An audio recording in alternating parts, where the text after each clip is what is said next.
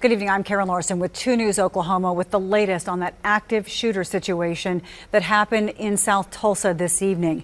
Tulsa police say they got a call around 4:53 that there were shots in the Natalie building, an active shooter inside the building. Tulsa police say within 3 minutes officers had responded, and when minutes after that, when they heard shots being fired, they went to the second floor, and that is where they encountered the gunman and 4 civilians.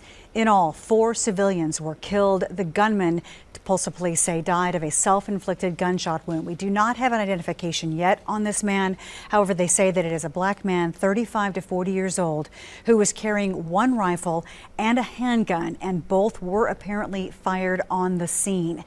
Tulsa police SWAT team also responded. Their special operations team immediately rushing in and clearing the Natalie building. This is occurring at the Natalie building complex, which is on the St. Francis Health System campus just south of the hospital itself.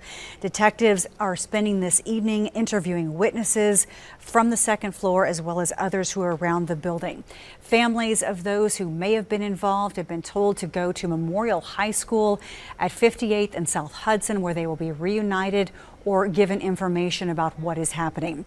The officers say that multiple law enforcement agencies responded immediately to the scene, including federal partners such as the FBI, Tulsa Police, massive response there.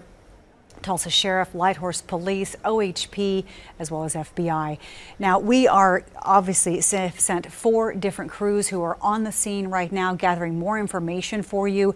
We are actively going to be covering this through the evening on all of our social media platforms, as well as live on 2 News Oklahoma at 10 tonight and first thing in the morning. We'll see you here at 10.